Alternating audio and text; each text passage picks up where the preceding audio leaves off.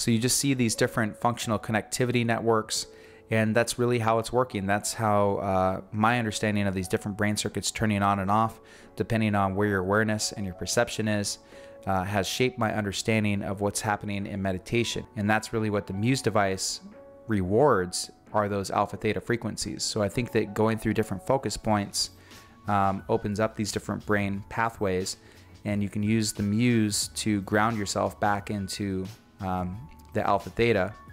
And in doing those processes and going through these different techniques and exercises, you can really get really good meditation sessions. Hey guys, it's Dr. Cody Rall with Techforpsych. This video is an adaptation of a lecture that I gave at a medical school last week.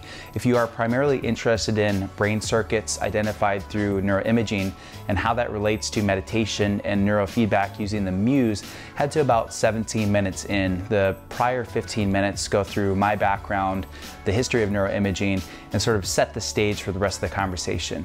If you haven't already, please subscribe. And if you're interested in coaching, head to www.techforpsych.com/coaching for an application to work with me. Thanks so much. Hope you enjoy. Hey guys, Dr. Cody Rall here. So this is a lecture that I developed for the local medical school, but I wanted to put it up on this YouTube channel because it gives a good description of neuroimaging and how it's come along, and how things like functional MRI are allowing us to see things that we've never seen before, especially when it comes to brain circuits turning on and off and being different in different psychopathology. And we're going to apply it to what I've been doing with the Muse meditation. So just so you know, I'm not some random dude that's talking about this kind of stuff. To give you a bit of background on where I came from, so I grew up in Anchorage, Alaska, was sort of an outdoorsy guy, hunting a lot with my dad, doing the normal Alaskan things, grew up playing hockey, decided I wanted to go to medical school, and in knowing that I wanted to do that, went to undergraduate biology at University of Alaska Anchorage. I graduated with my biology degree, got into medical school, went to Rosalind Franklin University in Chicago, and then decided that I wanted to take my training further, obviously, into psychiatry. So I knew I wanted either between neurology and psychiatry, because I wanted to know neuroscience, I wanted to know the brain, and I was very interested in the interface between technology and the brain. And at looking at different specialties, it actually became apparent to me that psychiatry had so much to offer because of the skills that it developed in you, but also in the broad horizon of innovation that was available in the field. And right off the bat, my intern year, I was able to rotate and use some of the most intense brain imaging technology that I've ever heard about. And the reason why that was possible in large part was because I was being trained at Walter Reed Hospital in Bethesda, Maryland. It's an incredible environment. They got National Institute of Health right across the street. Right there on campus, you had this building called the NICO, the National Intrepid Center of Excellence. There was a billionaire by the name of Fisher that wanted to give back to veterans, and in doing so has built these sites all across the country. And each site typically focuses on a different area of recovery for people. They're multidisciplinary, comprehensive treatment sites, but some of them focus on like amputees and others focus on brain imaging. And the first one that was built was there in Bethesda, Maryland, focused on brain imaging. So I had access to this incredible facility. They had a machine there that I did one of my first YouTube videos on called magnetic encephalography. And there's only a handful of these in the States from what I'm aware of. And it's this machine that usually when you are measuring brainwaves with EEG, like what the Muse does, you are detecting direct electrical waves. So when the neurons fire, thousands of neurons fire, they create something called a local field potential that affects the voltage, and you can pick that up when there's a lead on your head, and they call that EEG, electroencephalography. The difference with magnetic encephalography is that when a neuron fires, it creates a tangential magnetic field, and this machine can pick up that field. It's got these supercooled sensors called squids that are supercooled by helium, making them extra sensitive. The room is barricaded against the Earth's magnetic field, and these sensors pick up these tiny, minute magnetic fields that are coming off of the brain. And they were doing really groundbreaking PTSD research there with the MEG that I was able to be around and be a part of. And as my rotations went on, I started rotating more and more in the traumatic brain injury ward. There was a nationally renowned neuropsychiatrist there by the name of Dr. Williamson that specialized in traumatic brain injury. It was pretty prestigious ward. I know President Obama came to visit a couple of times because we had war veterans there, and we were doing really groundbreaking stuff. Dr. Williamson also specialized in early onset dementia. So there would be these really sad cases, but we get these people in the early 50s coming in with memory loss and memory difficulties much sooner than should be the case for something like Alzheimer's disease. And we are using this really sophisticated brain imaging technology called positron emission tomography that uses radio tracers that you inject into the patient. They get their brain scanned, and then you can see, like, for instance, the activity of glucose metabolism in the brain. It's called an FDG glucose PET. Or you could do some kind of radio tracer that binds to things like alpha beta plaques in Alzheimer's disease to see if that was a plaque buildup causing an Alzheimer's disease-like clinical picture. And, you know, not 10, 20 years earlier, the only way that you could actually see this kind of stuff was through autopsy. So this was cutting-edge positron emission tomography research that's still going on today. And then, you know, during my time there, I became more and more interested in the interface between technology and the mind. And one of the easy insertion points to that, rather than you know, trying to get a research rotation that was going to take months and months, an easy insertion point was to EEG, because EEG had been developed into these small mobile devices. And one of my mentors in the intensive outpatient program had started incorporating the use of these devices with patients. And that was really inspiring. He published a paper on the accessibility and usability of one of the original devices, NeuroSky, and was moving into research using the Muse at the time. And I took a several-week course of bio and neurofeedback to get formally trained in that. So that sort of set the stage for what I'm doing now. Concurrently, in the third year of my program there, I got a random email from the American Psychiatric Association saying we're putting on something called the Psychiatry Innovation Lab.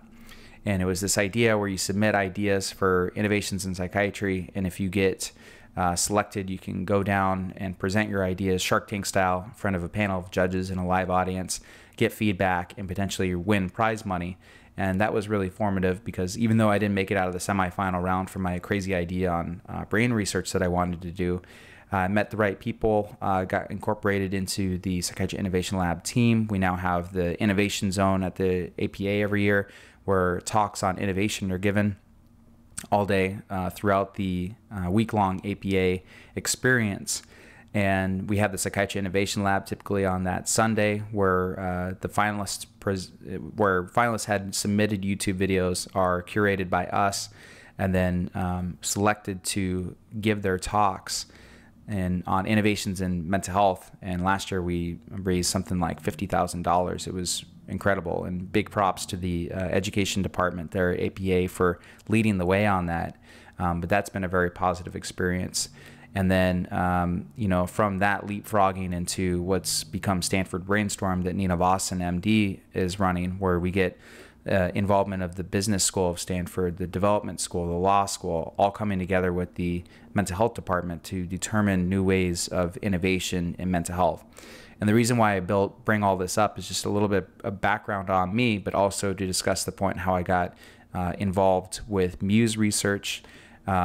Met some people in Muse through Psychiatry Innovation Lab, and had also been putting up videos on various technology products, and has led to a relationship where I'm doing research with the Muse. It's had its shares of ups and downs, but has been very fruitful, I think, and has shaped my views on how people can get involved with neurotechnology on the consumer level. And I think is an ongoing revolution that's happening, where people are becoming more and more interested in the interface between technology and the mind. So this is some background on neuroimaging that I did for the medical students in this lecture. Around the turn of the century, we were aware that if you put x-rays through people and put a film behind them, you could get these images. And this worked really well for the chest, because there was this contrast between the air in the lungs and the bone. and your heart silhouette, but it doesn't work very well for the brain because the brain is this thick 3D structure that has a lot of soft matter and not a whole lot of contrast. So what early doctors were doing, which was actually quite barbaric, is that they would actually drain a little bit of the cerebral spinal fluid out of people through a lumbar puncture, and then they would inject a little bit of air into their central nervous system. And as you can imagine, this was very deleterious. It made people sick, made them want to throw up, gave them headaches, and they would put them on this turn tilt table so that the air would go up and down and around different areas of their head so they could get some imaging with the x-rays. Not a very good process. Through the 30s and 40s, as we became more aware of radio tracers, they were able to do cerebral angiography with that to take a look at the vasculature that was feeding the brain. But again, not until the 1970s or 80s were we really able to actually see the brain without doing an autopsy. And you can see that image there from one of the first CT scans in 1975 of the brain, very low resolution. But was a big step forward. We now had computing power. We could take the x-ray images and put them into little slices that composed the CT that we know of today. And concurrently in the 80s and 90s, MRI continued to improve, so we could do neuroimaging with MRI, which is better for soft tissue imaging.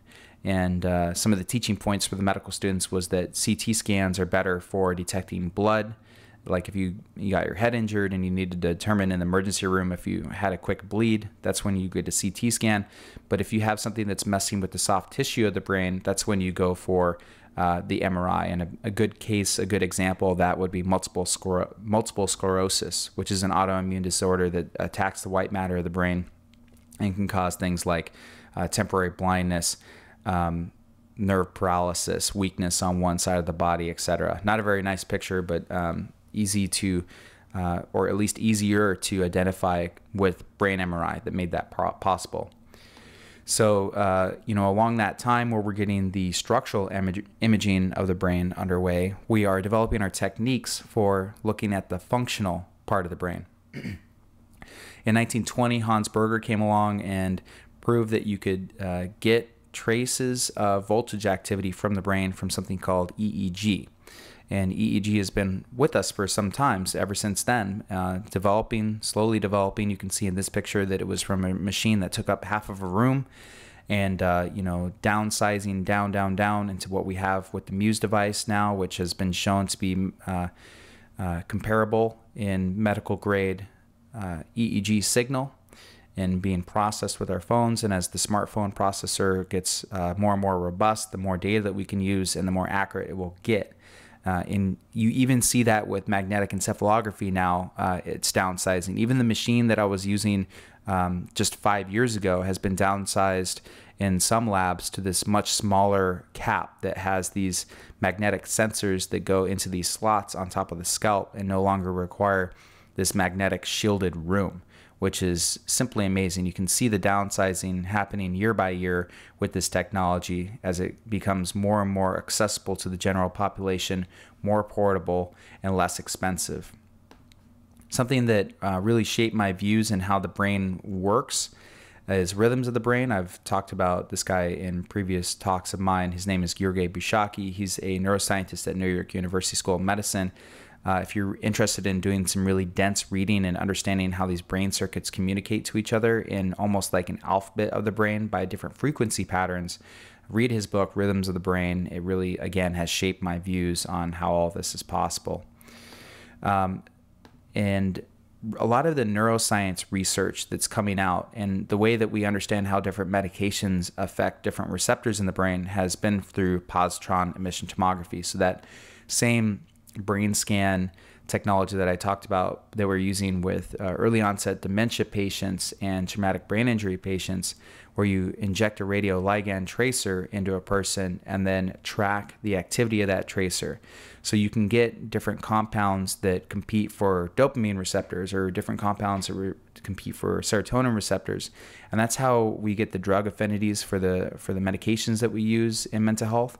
And that's how different researchers like Nora Valco can do her research. She's the head of the Institute for addictive disorders and came to do a talk or two at Walter Reed while I was there, there in Bethesda, Maryland.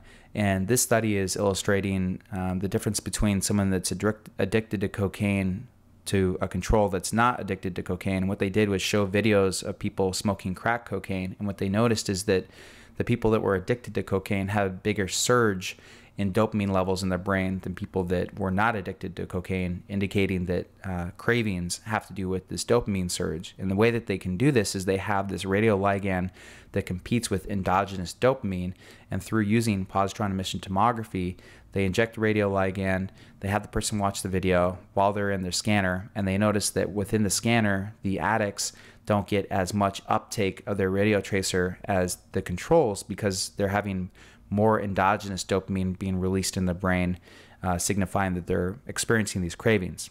So that's how the positron emission tomography works. There's another version of positron emission tomography, or at least a brain scan that's somewhat similar to it, called SPECT, and it's cheaper and it detects blood flow over time. And SPECT has been famously used by Daniel Amen to initiate the development of his Amen clinics. He was under a lot of fire in the early 2000s for trying to use this technique with patients. You know, the medical community basically shunning him, ostracizing him, saying that these brain scans were not necessary for treatment.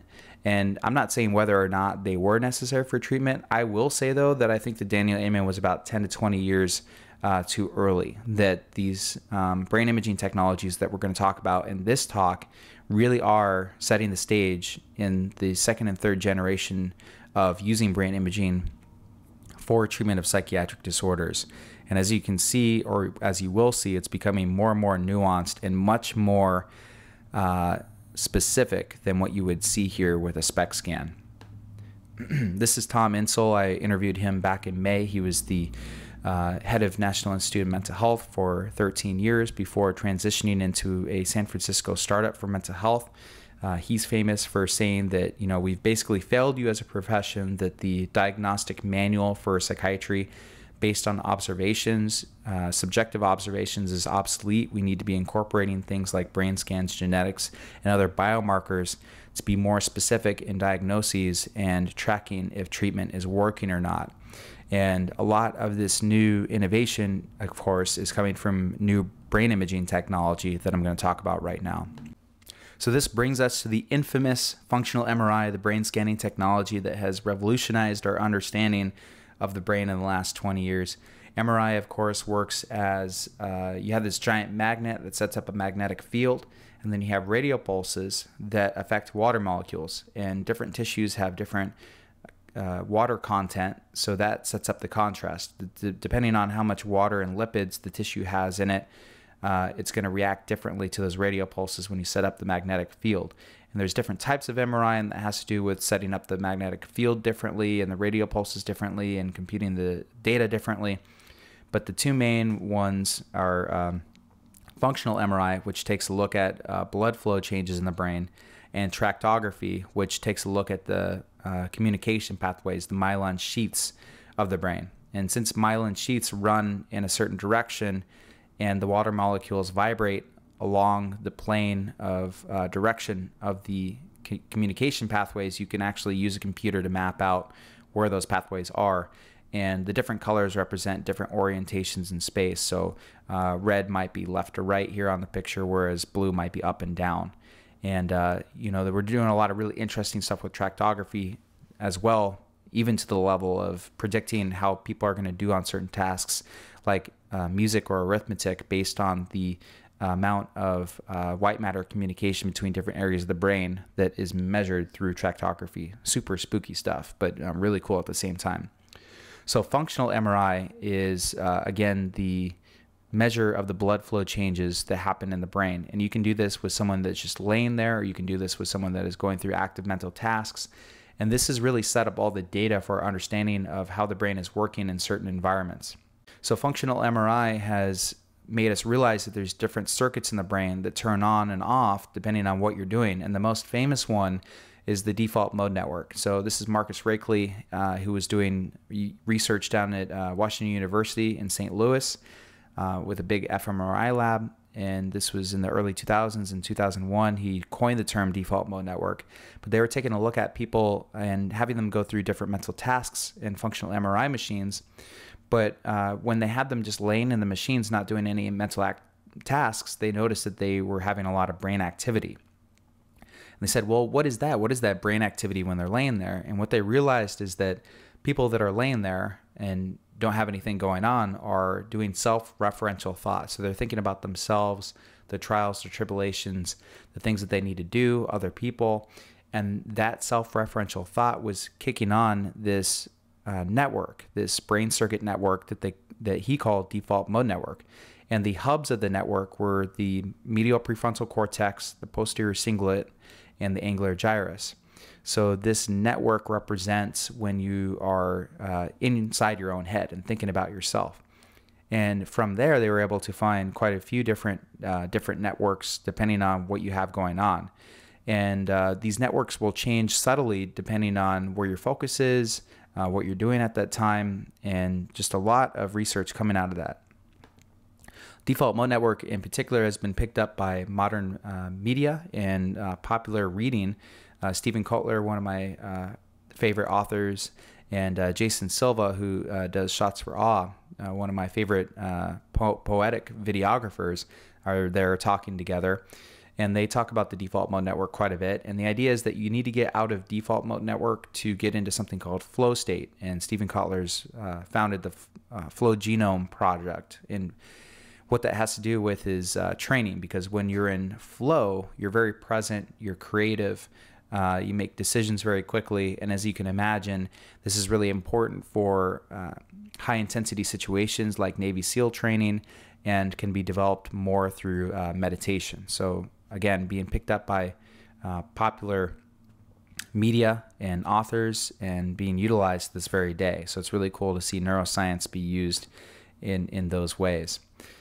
This is a number of articles that I'm going to talk about right now that talk about the actual brain networks, connectivity of brain networks, and that's where we're going. So in discussing this, it's important to mention that the way that we can actually parse these different clusters of brain networks has really only been made possible by machine learning. The nuances of these functional brain MRI scans and the amount of data that's required to actually parse out where the brain circuits are and how they're different in different people has really only been possible within the last 10 years or so by using machine learning. Here you see like a image representing what machine learning does. It takes input of a bunch of different brain scans, puts them into the machine learning algorithms, which determine different classifiers more than the human mind could ever hope to put together in terms of comparing data, and puts out its findings. So we're going to be seeing this more and more in neurology, where it can detect things like hemorrhage, stroke, tumor, or normal.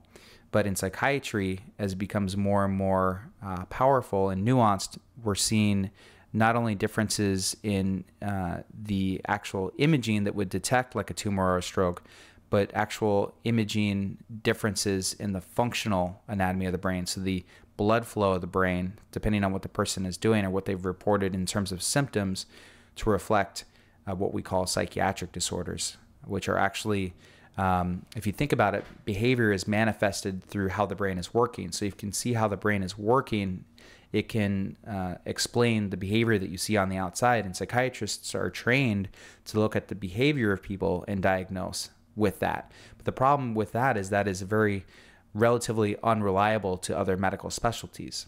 So the idea is that taking a look at the brain and how the brain reacts is a really good biomarker for understanding why people are behaving in a certain way.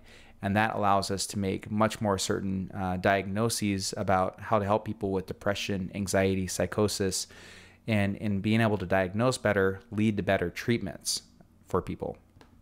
And as you guys know, I'm thinking about this a lot as I get into using the Muse device and taking a look at these different broad range frequencies in bio and neurofeedback, and understanding that those frequency patterns are reflecting the firing of these different brain networks and allowing me to see deeper into the things like the Muse data and like extrapolate from bio and neurofeedback data of what actually is going on in the mind with the brain with these different brain circuits.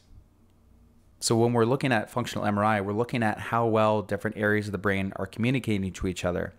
And you can see that in some cases, the communication between different areas of the brain is higher than normal or less than normal.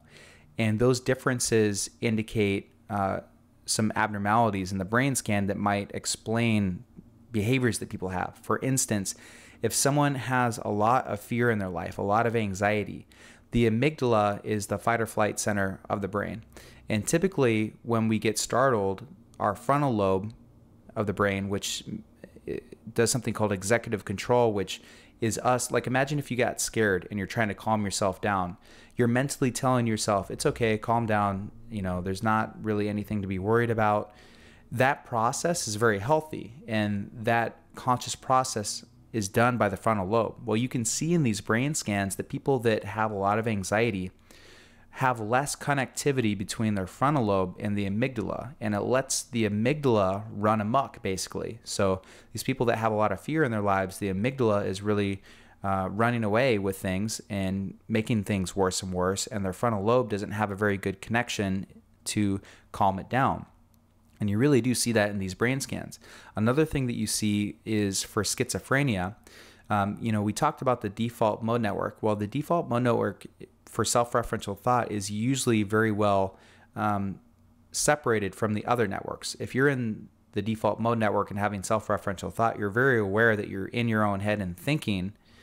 Whereas if you're paying attention to things, you're subconsciously aware that you're outside of your head. But what happens when those two get melded together? What happens when the communication pathways are not very well parsed out? Well, you definitely see that in schizophrenia. You see a breakdown of the segregation between default mode network and executive networks. And that could be an explanation of why people are experiencing voices in their head or delusions. You know, that is represented in the brain scan, and that is very, very interesting.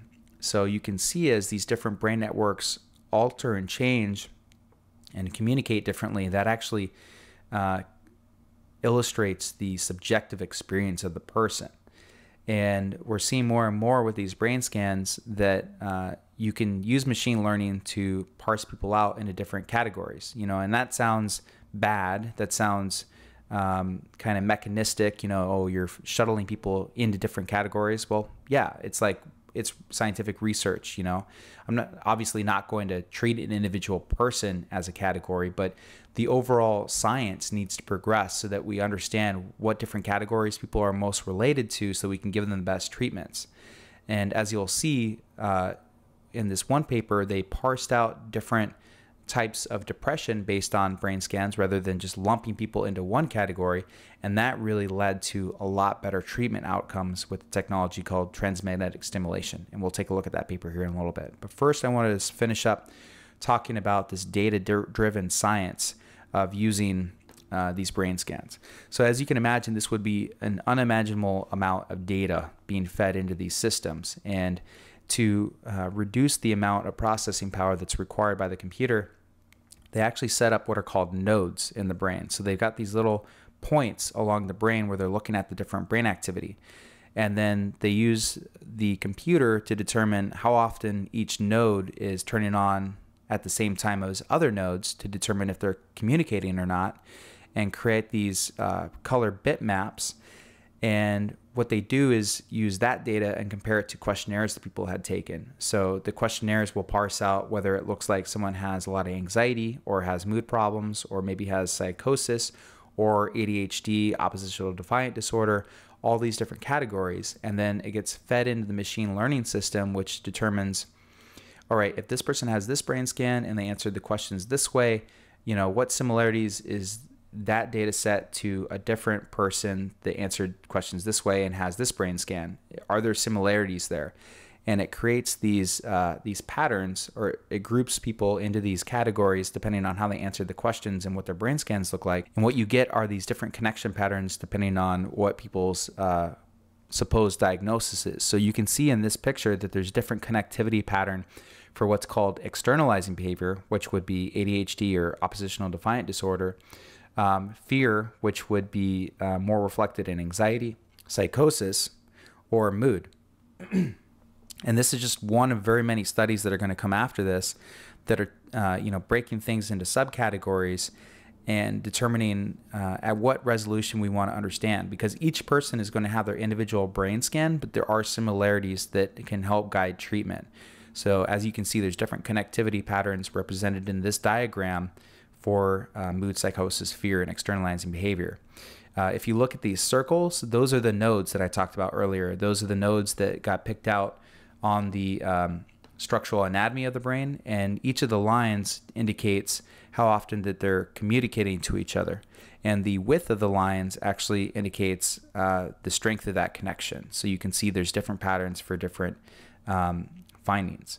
And they found that some things like irritability that they more likely would have lumped into mood more often were actually more along the lines of externalizing behavior. So that is an illustration of what a psychiatrist would usually see, like, oh, they're irritable. Like, that's a sign of someone being depressed. But the brain scan suggests that the irritability probably has something more to do with externalizing behavior, like ADHD and oppositional defiant disorder. So right then and there, suggesting that, the way that we pick out these symptoms and categorize people in the DSM right now is incorrect, that we need these biomarkers to further educate ourselves and have more data about the decisions that we're making in mental health and being able to understand the brain and the mind better. Because really what this is doing is merging neuroscience and clinical psychology. And that's, I think, the ultimate goal here. So in this study, they were taking a look at depression. And really what they found was 4 different biotypes of depression. An example would be that low connectivity between the frontal lobe and the amygdala that I talked about before, where people are very scared because their amygdala is running amok. And then a different biotype that had to do with people that are more likely to be very low mood, not motivated to get out of bed, and unable to feel joy. So that's the anhedonic subtype, and there was a different connectivity pattern for that one. And what they found, and this is why this is important, is that it guides treatment. So there's something called transmagnetic stimulation that I'm going to make a video on. We actually use magnetic pulses to stimulate parts of the brain, and they were able to increase the efficacy of transmagnetic stimulation by 3 times the normal amount by targeting a specific biotype. And that biotype was the dysregulation between the frontal lobe and the amygdala. So the brain scan actually tells you which type of depression would be most responsive to that treatment, really increasing the effectiveness of that treatment. And we had a transmagnetic stimulation clinic come to my clinic about 6 weeks ago just to present what they were doing. And you look on their website and there it is. They offer things like quantitative EEG and fMRI to take a look at how your brain is functioning in order to guide their treatment, because there's different stimulation points that you can do for TMS depending on what your brain looks like. And it's funny looking back to Daniel Amen 10 to 20 years ago and having him been under so much attack for doing something similar with SPEC. Again, I don't know if SPEC was of fine resolution or not to really guide treatment. He would argue it was. A lot of people argued that it was not. But now it's becoming common practice, which is really, really interesting. So you just see these different functional connectivity networks, and that's really how it's working. That's how my understanding of these different brain circuits turning on and off, depending on where your awareness and your perception is, has shaped my understanding of what's happening in meditation. Because if you think about it, these meditation's goal, and we see this in different papers that are published in really well-regarded scientific journals, is that meditation doesn't necessarily turn on different areas of the brain at higher levels. What it does is turn on more areas of the brain, has more areas of the brain communicating to each other, and spreads out these resonance patterns.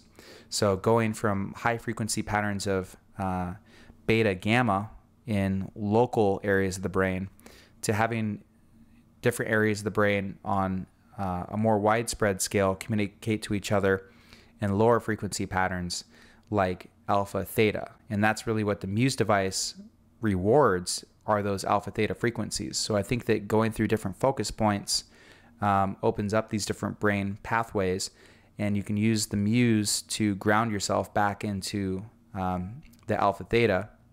And in doing those processes and going through these different techniques and exercises, you can really get really good meditation sessions. And I think that where this is going, and one of the medical students brought this up during my lecture, one of the main problems with this is that MRI is very expensive. They cost several thousands of dollars. So you can't exactly expect everybody to get a brain scan before undergoing TMS, or what I hope to in the future do is, just self-development training after getting a brain scan, because you'd be able to look at the brain scan and see where areas can be improved, and then go into things like neuro and biofeedback or other direct electrical stimulation devices to enhance your cognition.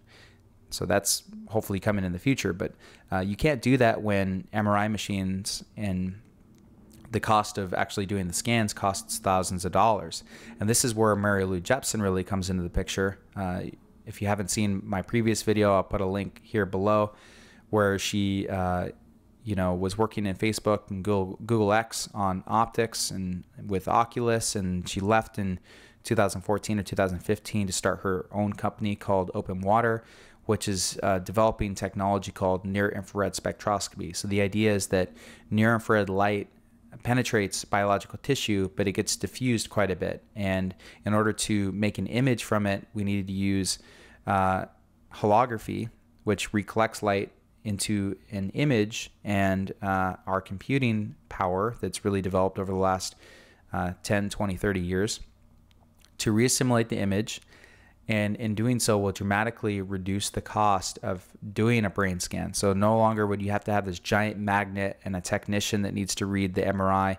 You would have these LEDs that would emit near-infrared light, and then computer chips to pick up that light and reassimilate the image, being small enough to fit into something like a ski cap. And this is not super out there space age technology. I mean, I was just in Washington, D.C. for a conference by the Department of Defense talking about traumatic brain injury, and the FDA has already approved a near-infrared device for trying to detect traumatic brain injury. And this is a picture of it here.